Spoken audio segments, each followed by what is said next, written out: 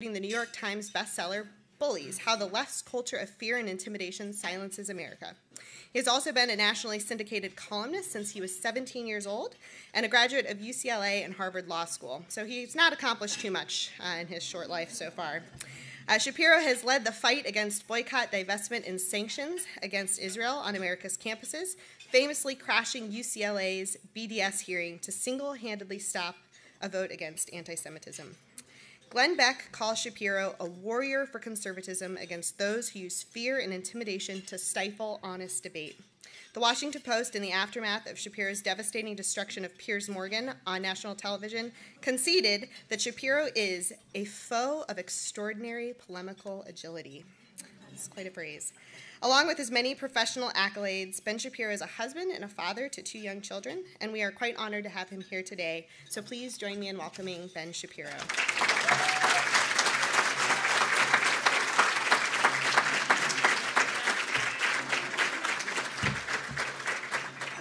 It makes me feel so old when people say that they were writing essays about me in high school now.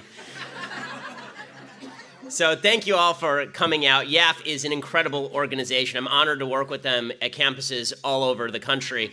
And what they do really can't be overstated. They do, I think, 2 really key things. The first is they provide all sorts of resources and all sorts of impetus for enthusiasm for all of the conservative students on campus and the conservatives who don't know they're conservatives on campus but soon find out. And that's why we've done this lecture series for the last year and a half with the sponsorship of people like Wendy and people like you. And that means that we've talked to literally thousands upon thousands of students over the past year directly in person. I mean, we haven't had a lecture that wasn't filled up with people out the back of the room for a year probably. Ever since things started to go crazy on campus at University of Missouri. The speech that we just gave at UC Santa Barbara, it wasn't just there were 1,000 people who were there, it was watched simultaneously online by 750,000 people. So the numbers on these things are pretty astonishing, and virtually everybody who's watching this, or at least a huge percentage of the people who are watching this, are young people. It's a disproportionately young audience. So the first thing that I think YAF does beautifully and better than anybody else is they provide all of these resources. They make sure that young people have what they need in order to succeed on these campuses. But the second thing that happens is because these things create so much buzz, because the entire left is activated against it, a lot of people show up just out of curiosity. A lot of people on the left show up out of curiosity. People who don't know they're political show up out of curiosity. And I can tell you, because I receive dozens of emails a day from young leftist students or former leftist students who say, even if they're not right-wing yet, even if they're not conservative yet, they'll say things like, you know, you open my mind to new ideas that I hadn't heard before just because YAF is on campus. I'm starting to consider ideas differently because you were here. In a lot of cases, I started listening to you because of a YAF lecture. I started doing my own reading. I started listening to your show and listening to other shows, and now I'm a conservative, so thanks for that. There's a lot of that going on all around, and a lot of that is as a result of the intolerance and the fascism, the ideological fascism of the left on campus. There is a reaction building to that. So what you see on TV is the riots at Berkeley, or you see the near riots at Cal State LA. But what's actually happening is a lot of people are really tired of that, left, right, and center. And they're looking for an alternative. And the fact that YAF is so committed to free speech and putting people like me on campus, the fact that YAF is fearless about going into situations like we were at DePaul University, and we were invited by the local YAF chapter at DePaul, and the administration said no. The administration wouldn't allow it to happen on campus, so we set up an event with Christina Hoff Sommers, and then I was going to come in as a guest speaker to a Christina Hoff Sommers lecture. And then they said I couldn't even come in as a member of the audience. And so I actually showed up on campus with my 2 security guards, and this 9-foot security guy stands right in front of me and says, if you take one more step, we'll have you arrested. They brought out the sheriff of Cook County to arrest me if I step 1 foot on campus. YAF backed us throughout the whole thing. YAF was there every step of the way. And then, of course, we immediately took the entire student body, basically, and we went to the small theater off campus and did the lecture anyway, and it was watched by hundreds of thousands of people online, completely defeating the purpose of what the left wanted to do. They wanted to shut it down, and instead what ended up happening is hundreds of thousands of people watched it, specifically because the left tried to shut it down. And we've had this experience at campus after campus.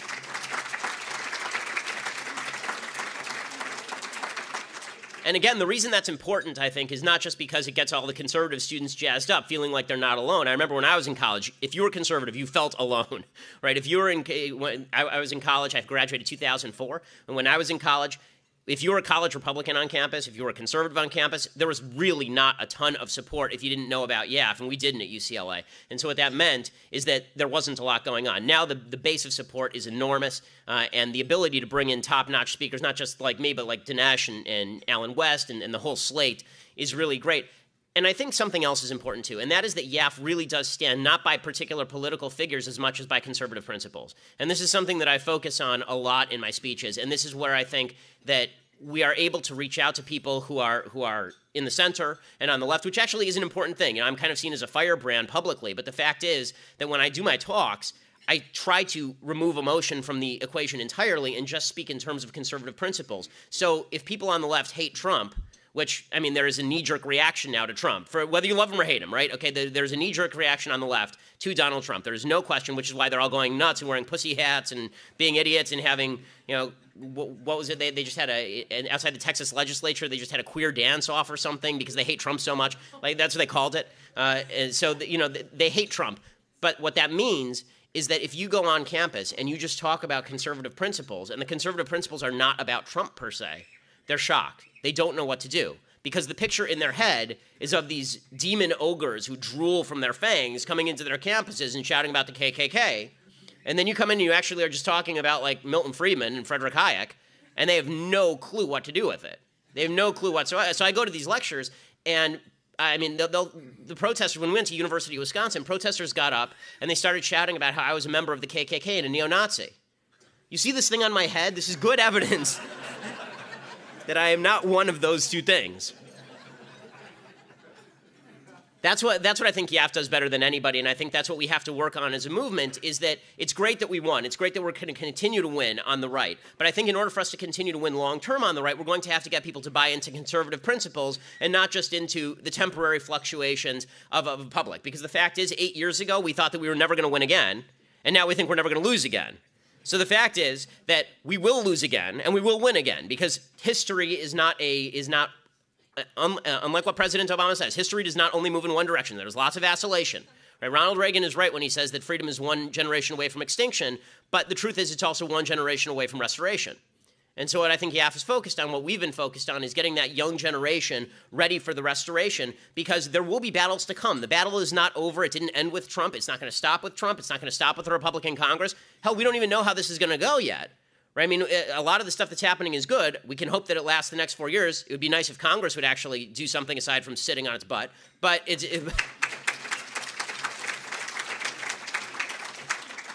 But the fact is that young people all over the country, I think, are ready to embrace. They're so tired of a media that lies to them, and of a left that lies to them, and of professors that lie to them. They're ready for something resembling truth and intellectual honesty, and that's what conservatism is here to provide. Truth is not a left-wing value. My friend Dennis Prager says this. Truth is not a left-wing value. If we can provide truth, there's no way for them to deny it, and that's what we come to do. So here's the situation on college campuses right now, aside from what YAF is doing. The situation on college campuses is pretty dire. It's more dire than I've seen in the last 15 years since I left college. I've spoken at hundreds of colleges across the country. The last year and a half has been something completely different. It's been a complete change in tone and tenor. It's something that I hadn't seen before.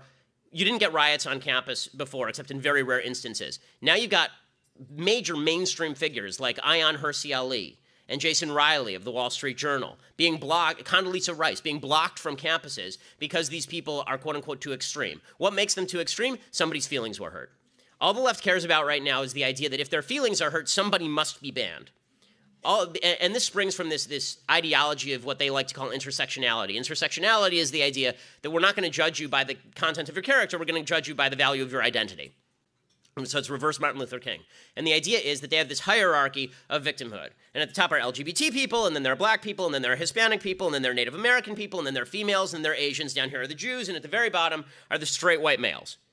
Right, and so the way they can tell if something is good or not is if it's coming from one of these people.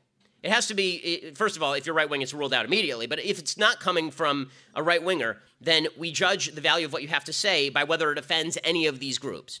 And so if you could find what I like to call the unicorn of intersectionality, right? If you could find the LGBT, 3/4 black, 1/4 Native American, lesbian little person, that person would be the greatest of all available intersectional unicorns, and that person could just judge for us what our politics and our values should be. Because this is the greatest person. We found them. We don't have to know what they think. They might be a Nazi, but it doesn't matter. All that matters is that this person has fulfilled all of the identity quotas, and therefore we have to listen to them. And on campus, this philosophy has really taken root. So if you step on campus and it's offensive to the black student group, then they will try to shut you down. If you step on campus and you're going to say something that offends the feminists, they will shut you down, because if you're a white male and you're talking about abortion, for example, you can't talk about abortion. Women have a higher rank on the intersectionality scale than you do, and that means that you have to shut up. Fortunately, you can always identify as a woman and then you're transgender and you outrank a woman on the intersectionality scale.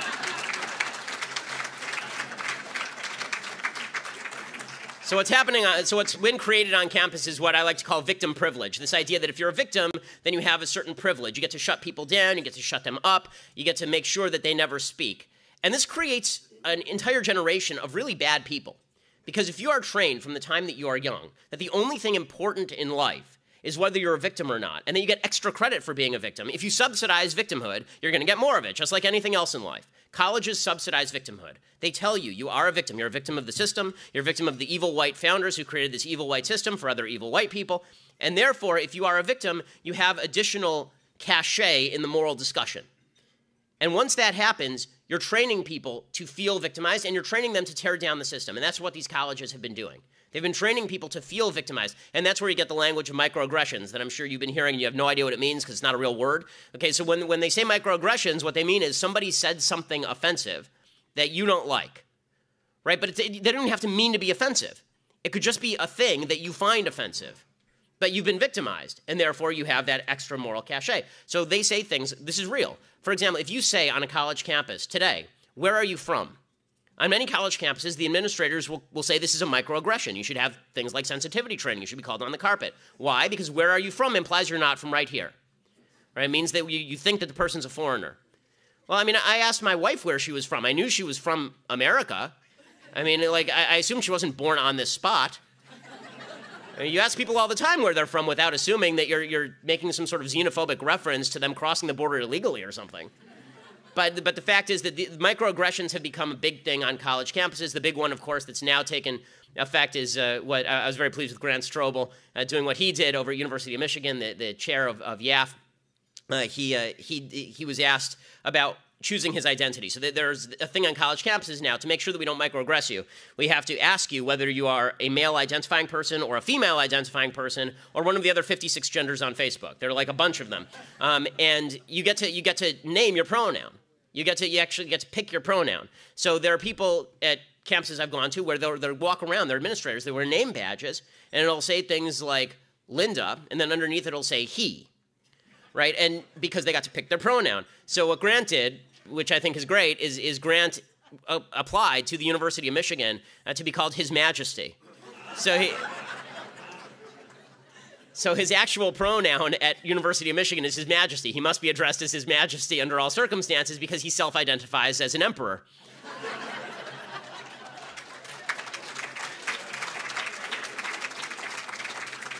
And I think that's, honestly, the humor is where the hope lies, because if you can't laugh at this, you have to cry. It's just so ridiculous.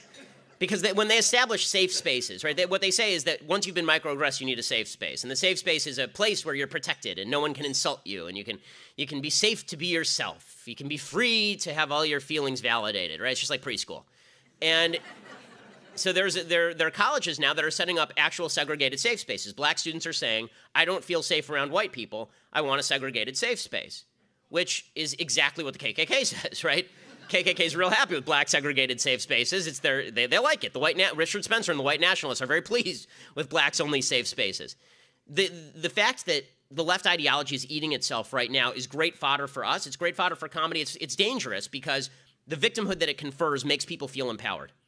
It makes people feel like they're more valuable. It makes people feel special. It makes you feel special to be a victim. Very few people in life want to take responsibility for their own actions. Conservatism at root is about you taking responsibility for your own life and taking responsibility for your own actions. Once you say, I'm in control of my life, whether I succeed or fail is up to me, you're no longer on the left. The left says that society is out to stop you from doing that, which is why we need to reconstruct society along Marxist lines. The right says, look, you're in a free country. Do what you want to do. No one cares. Once you say to people that it's their responsibility to do what they want, it's both empowering and disempowering. It's empowering in the sense that now they can do what they want. It's disempowering in the sense that if they fail, it's their fault. And that's very scary.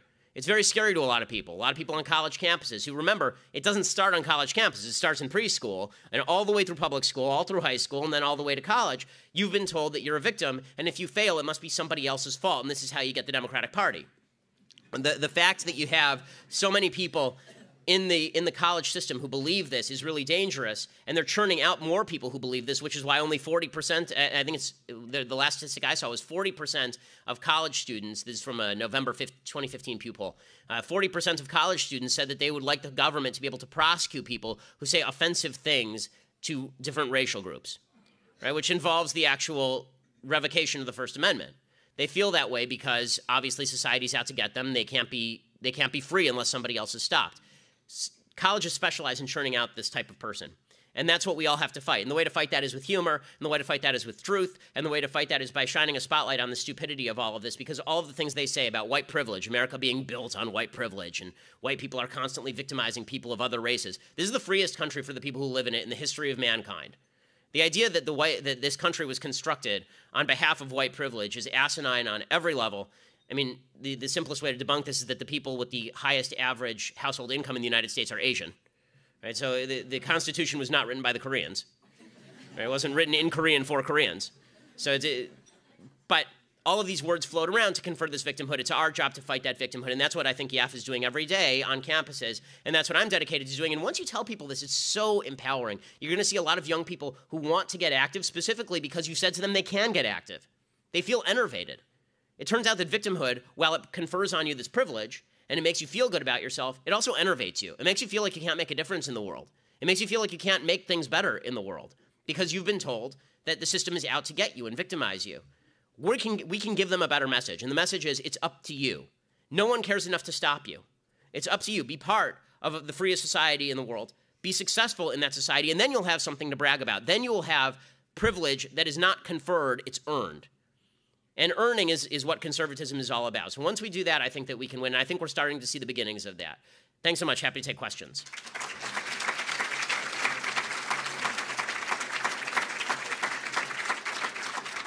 I'll repeat the questions for people who can't hear. I guess there's a mic going around. Please wait for the mics. All right.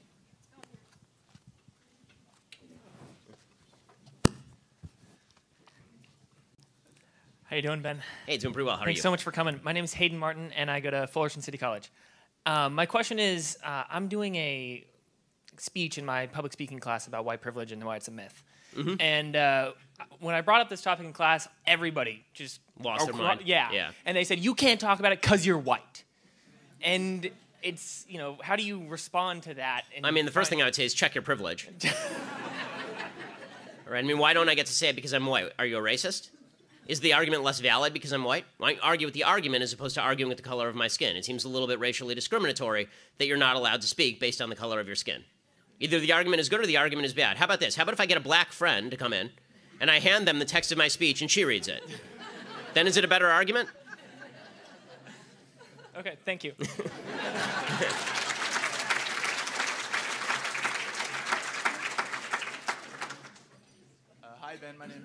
Hi, Ben. My name's Kyle Chu. I'm at Saddleback. Thanks for coming out.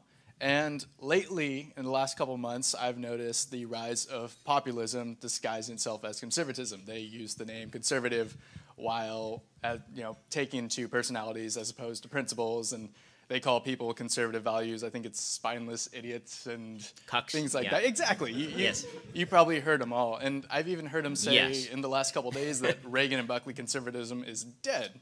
But Yeah, they still I heard a call member of the themselves White House say that conservatives. conservatism is sclerotic So yesterday. how would you address these people, and what would you do about populism disguising itself as conservatism? Populism is not an ideology. Populism is a strategy. Okay, Bernie Sanders is a populist. Donald Trump is a populist. That's a strategy. It's not an ideology. Populism just says, quote unquote, the people should rule, and I'm going to appeal to the people directly as opposed to the elites. And anybody can do that routine. It's just a political strategy. So when people disguise a strategy as a philosophy, I think that's wrong. You have to say, okay, what do you mean by populism? And then we can boil down whether it's something that's worthwhile or not. But when people just say populism and then they say, well, it's the power back to the people. You have to ask which people, what power. Like, let's get a little bit specific here. Because if by populism you mean $1 trillion infrastructure plan, well, I remember when there was a populist leftist who was saying the same thing and we didn't like it so much. Right?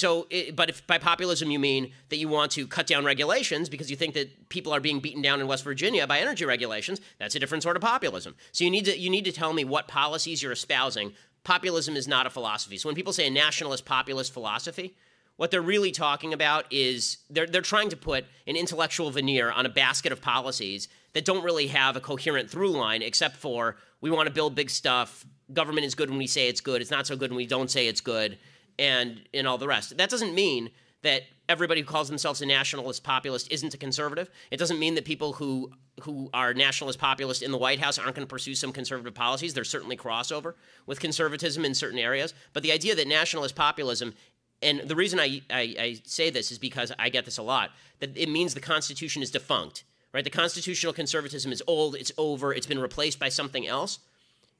Eternal principles don't die just because somebody won.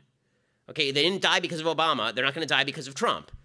And I think that, frankly, Donald Trump is being converted to some of the conservative principles by the people around him, or at least I hope he is. I think a lot of people in this room hope he is, right? And that's why a lot of people voted for him. So, again, when people say that conservatism has to be replaced, the question is with what, and the question is why. And don't let slogans and name-calling dissuade you because it's silly. There's nothing there. Well said. Thanks.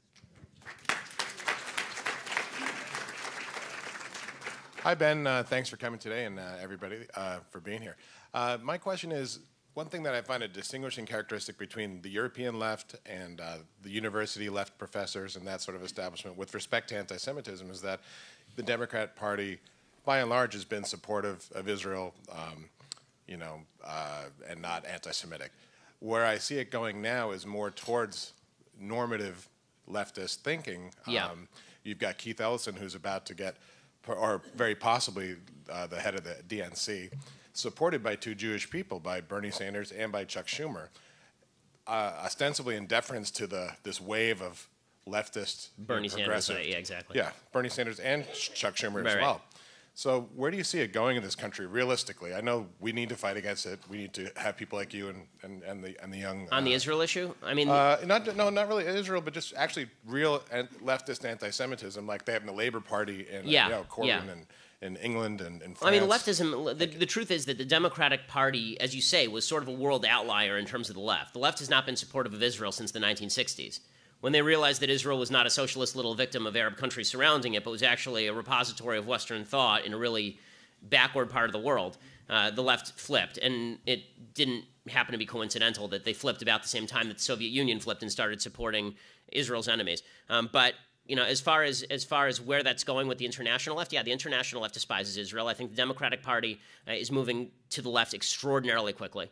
And it's very dangerous, obviously. The old school, this is why I think that there is a realignment taking place, and I don't think that the only realignment that's taking place is on the right. I think there's some realignment taking place on the left. I think a lot of old school people on the left who were supportive of Israel are looking at the new Democratic Party and they're going, wait a second, this is not what I signed up for.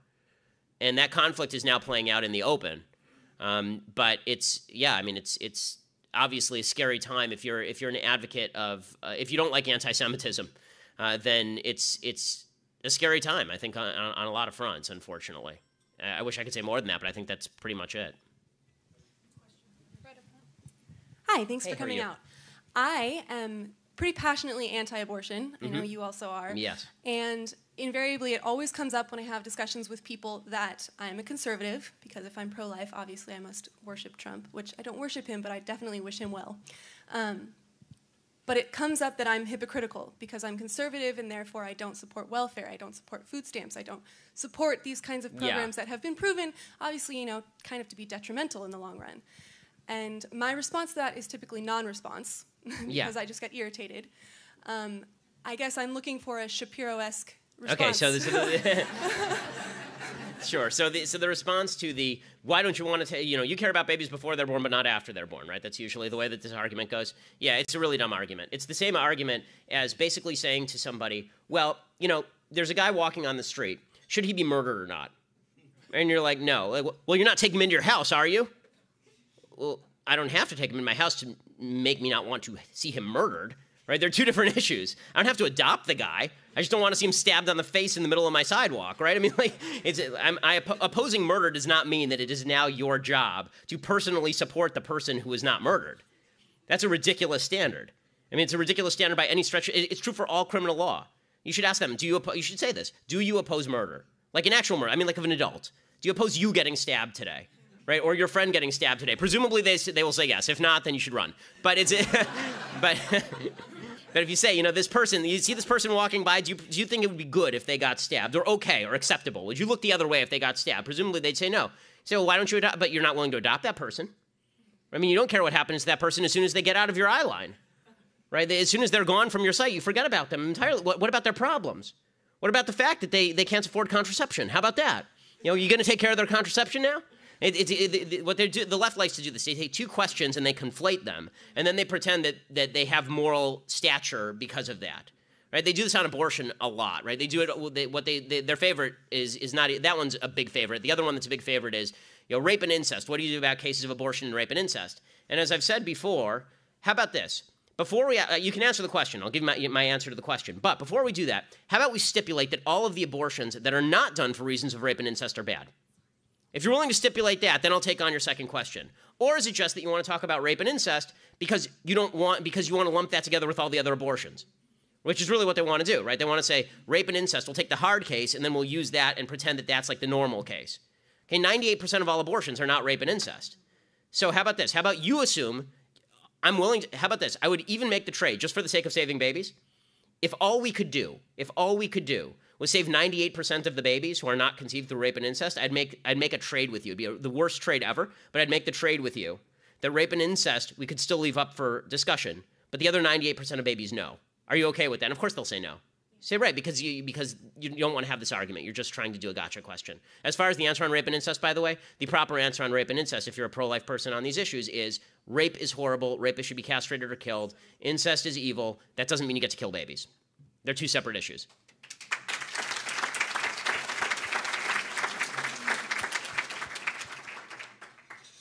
YAF is doing a great job of going on the campuses and giving an alternative to the students on the campus to new ideas differently and well presented. My question, though, is that for a long, long time, the Democrats or left-wingers, perhaps better said, have been aiming at taking over education. And they've taken over, it's not just the university campuses, it's the high school campuses, it's the grammar schools. What kind of a long-range plan would you suggest or throw out some ideas on how we could go about taking back the educational system? So I think that obviously the first step is to maintain local control of the education system.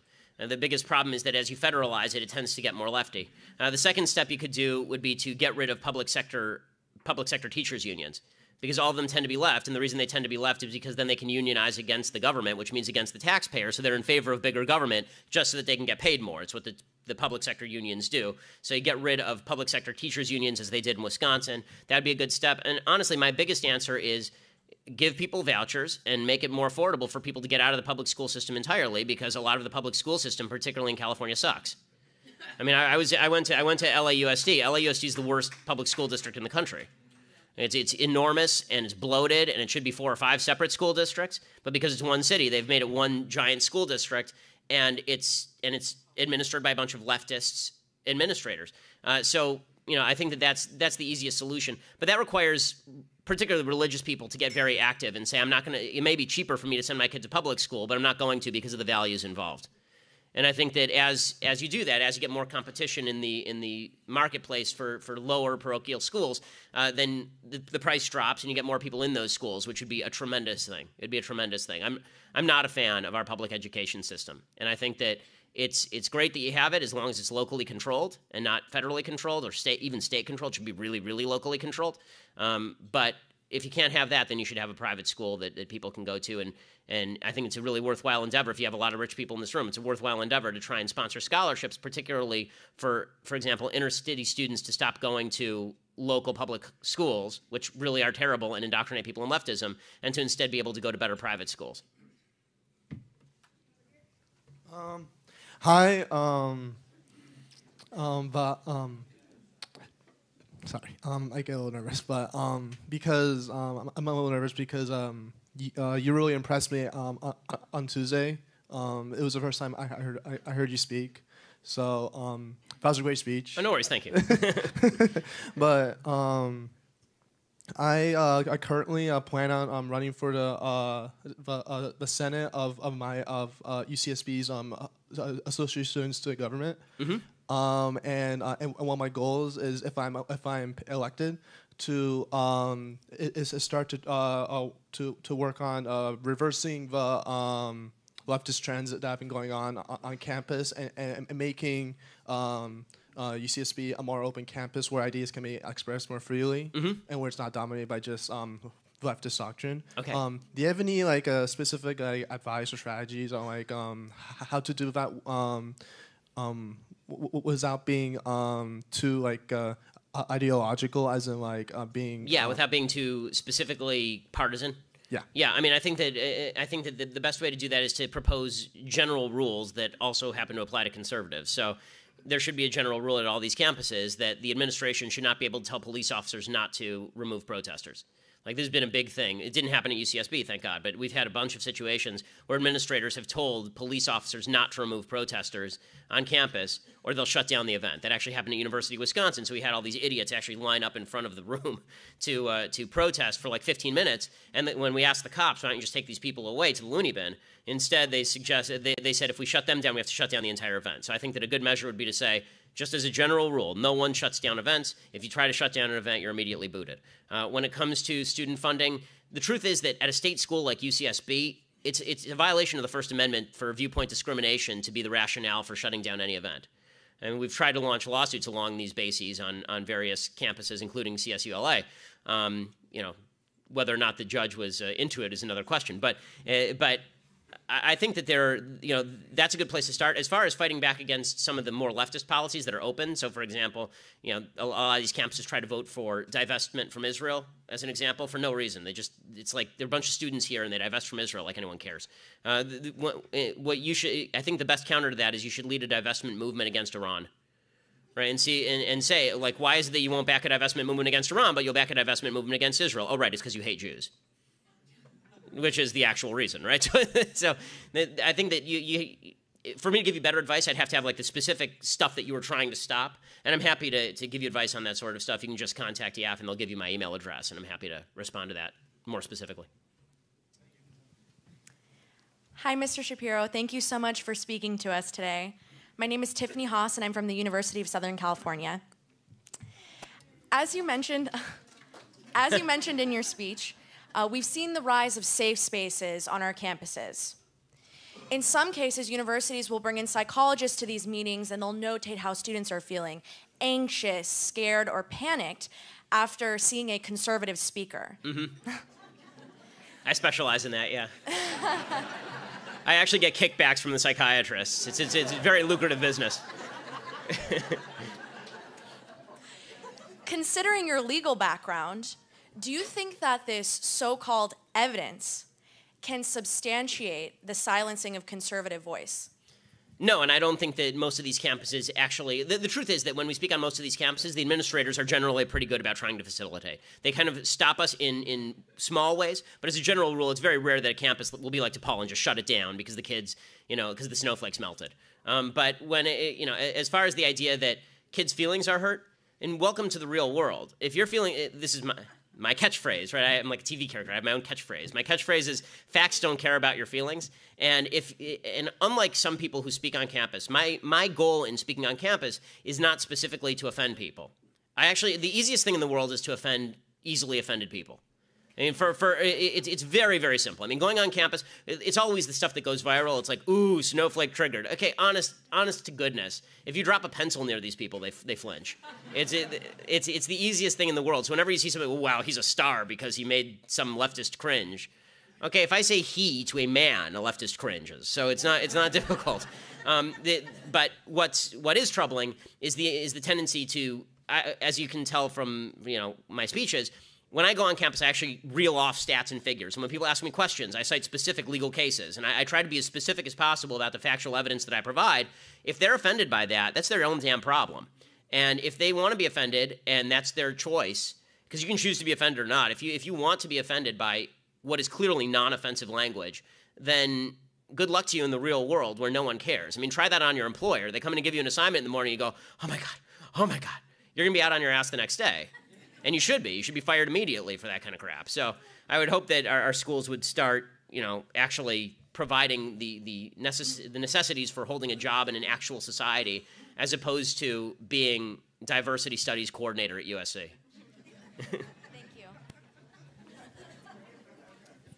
Well, hello, Mr. Shapiro. Thank you for coming. And I really hope you come to UCSB more and Santa Barbara in general. We really appreciate you here. So I kind of have a I love Santa Barbara, although I will say I was walking along the train tracks here, and there was some crazy guy talking to himself, and I thought, what is Harry Reid doing here?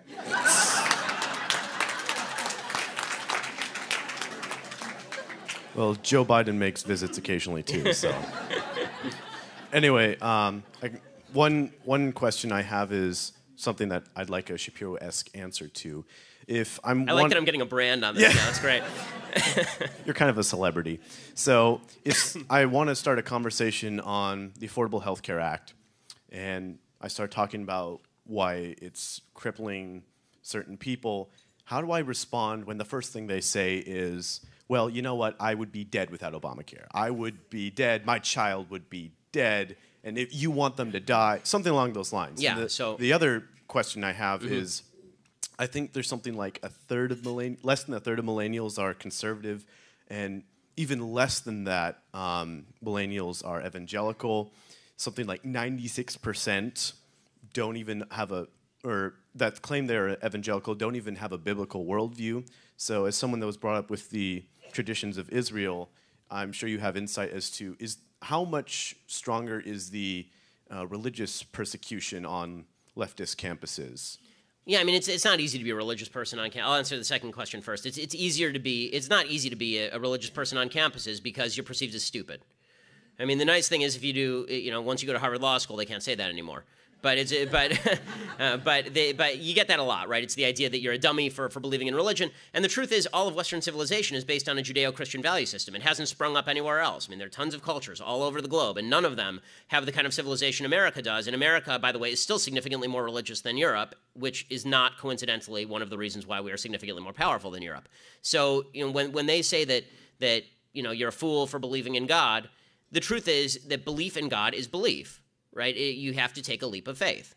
It can't be proved. It can't be something. It's not something that you can make a scientific hypothesis and then fulfill that hypothesis. But atheism can't be proved either. And there's no way to prove these sorts of intangibles. And what that means is that you can either choose to at least acknowledge. What I would say to people is, look, whether you believe in God personally is your own business. It is. I don't really care particularly. As a religious person, I care about your soul. But as a political person, it's your own business. I don't care.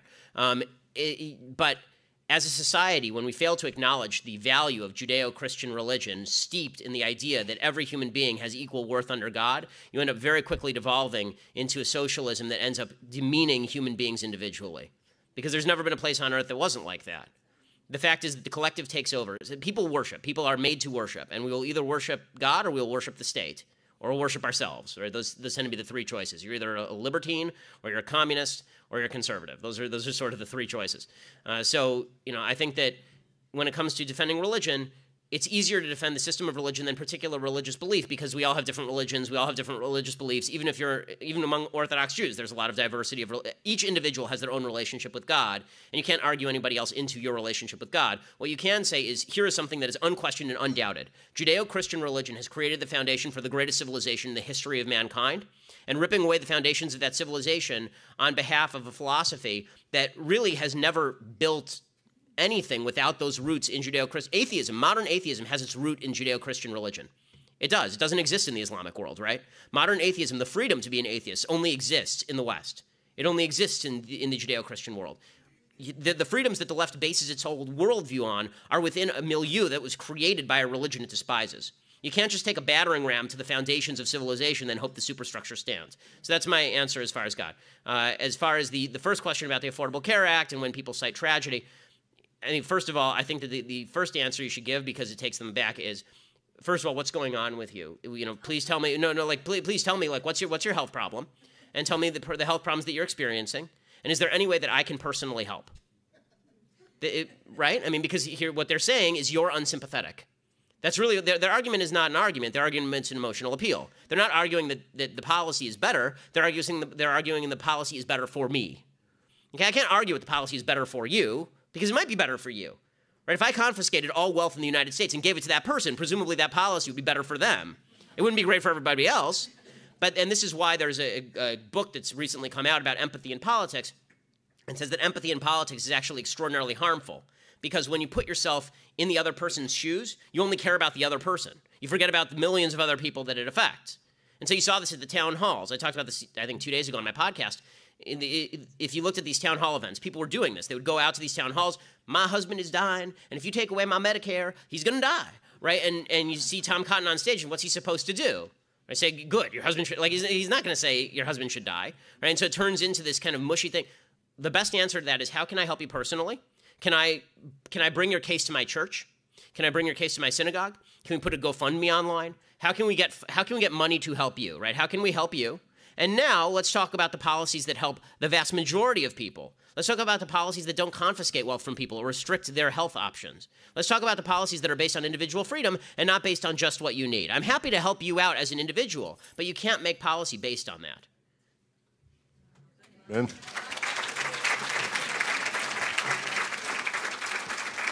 Ben, at UCSB, you skewered income inequality, but you said it so fast, I didn't get it all. Yeah, sorry. So would you repeat it, please? Yeah, not to be insulting to anybody who's above the age of 60, but one of the reasons a large part of my audience is under the age of 40 is because I speak at 76 RPM. What I said about income inequality is a few things. Number one, the idea that the people who are very, very rich somehow stole from the people who are very, very poor, and that's why they're very, very rich is stupid. Poor people are poor and don't have lots of money to steal. Okay, so the idea that Bill Gates got rich by ripping off a bunch of homeless people. Homeless people were not buying Microsoft, nor was he going to them, forcing Microsoft on them for them to stick into their boxes. Right? Like that's not how he got rich. The way you get rich in any free functioning economy is by participating in an enormous number of voluntary transactions that benefit both sides. You should care about the question of poverty. You shouldn't care about the question of income inequality. You should care about how do we make poor people rich, not how do we make rich people poorer so that everybody's at the same level.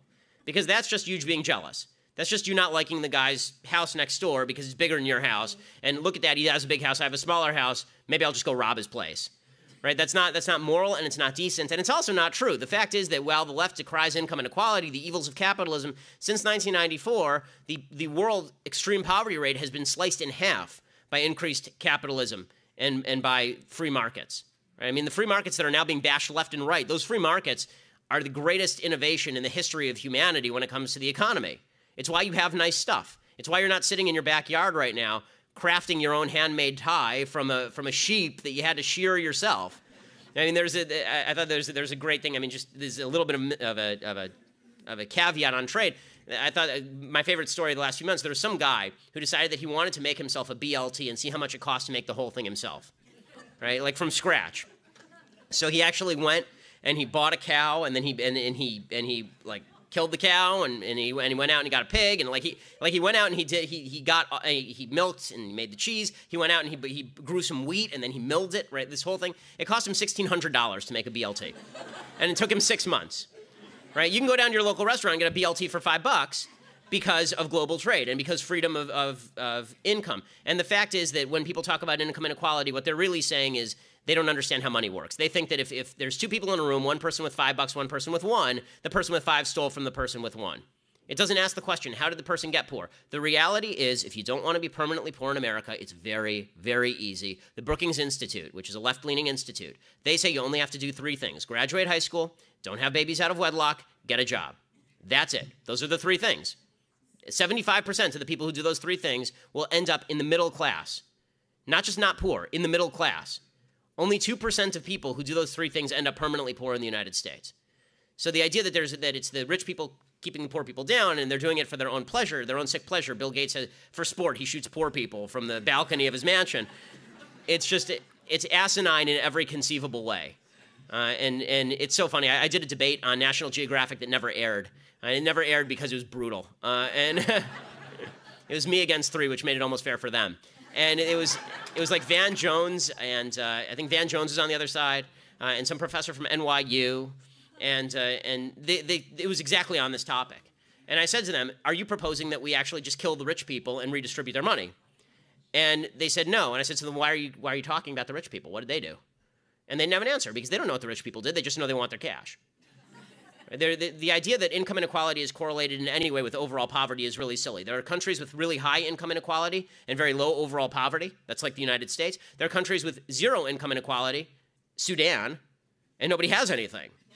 Right? So the idea that the differential is the statistic that matters, it doesn't. The fact is, in the United States, 9 out of 10 Americans are living above the global middle income standard.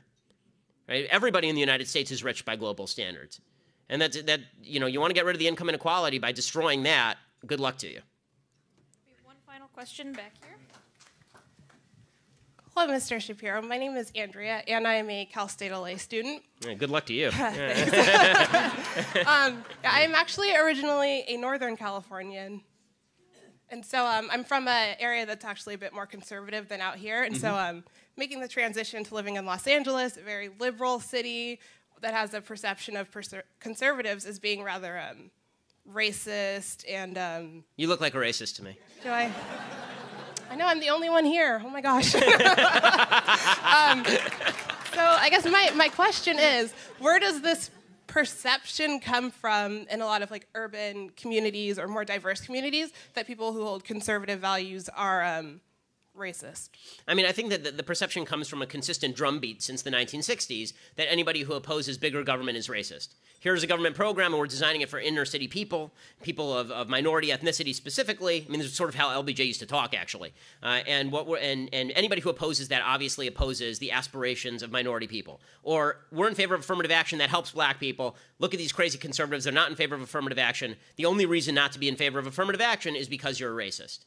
So it's very easy to call people against a group by suggesting that they oppose a policy that benefits a particular group. And that's, I think, what the left has done. They've said, here's a particular policy, it benefits this specific group, and now if you oppose that policy, it's because you hate that group. Well, what if I just oppose, in general, group-specific policies, right? Which is what conservatism is. Conservatism says, you don't get special treatment if you're white, you don't get special treatment if you're black, you don't get special treatment if you're anything because you're an individual human being and your race shouldn't matter. And the left says, that's racist. And you say, well, wait, why is individualism racist? And the answer is because they don't see people in terms of individuals. So there's this great disconnect. You say individual, and somebody on the left looks at you, and the first thing they think is black person. They don't think a person with a mind. They don't think a person with their own political viewpoint. They look at me, and the first thing they say is Jew, right? Really, which is why, I mean, when I did a book called Primetime Propaganda about the TV industry, and I was able to get all of these leftists on record about how they keep right-wingers out. Why did I lie? I didn't lie to them. I told them my name was Ben Shapiro. I went to Harvard Law School. And they immediately assume Jew in LA, got to be left, right? Because they judge me on the basis of group identity. The left breaks people down into group identities, and so it is anathema to them that you could be an individual with your own perspective on the universe and you ought to be treated as an individual. And it's very easy to get people sucked into that because the truth is that all human beings are to a certain extent tribal. Everybody is tribal. The less tribal we are, the better we are as human beings. I think that that's sort of the goal of religion generally. I mean, unfortunately, religious tribalism happens too, but I think that the goal of Judeo-Christian religion has been the universality of values, the goal of Western civilization, certainly the goal of America. The goal of America is that we are a nation based on a creed. There's been a lot of talk lately about nationalism. What does nationalism mean? Nationalism and patriotism, to me, mean what makes America great is the creed upon which we're based, not the color of the skin of the people here or the place they were born. That creed is what makes us a better country. It's what makes us worthy of God's favor. The left opposes that creed. The left doesn't believe that we're all individuals and that we all ought to be treated as individuals. And if you treat people as individuals, it's a blank spot for them. It's why if you say to people, you're a conservative, they will actually say things like, well, then you're not legitimately black. Right? They will. They do it to Clarence Thomas. They say, well, you're a bad black person. Really? Did the skin color come with the Democratic Party card? But that's the way they think, because group identity is what trumps all else. And if that's the case, then we're finished as a country. Because the only group identity that ought to matter is your membership in the group of people who are decent and good, who work hard for their families and make the country a better place. Thanks so much.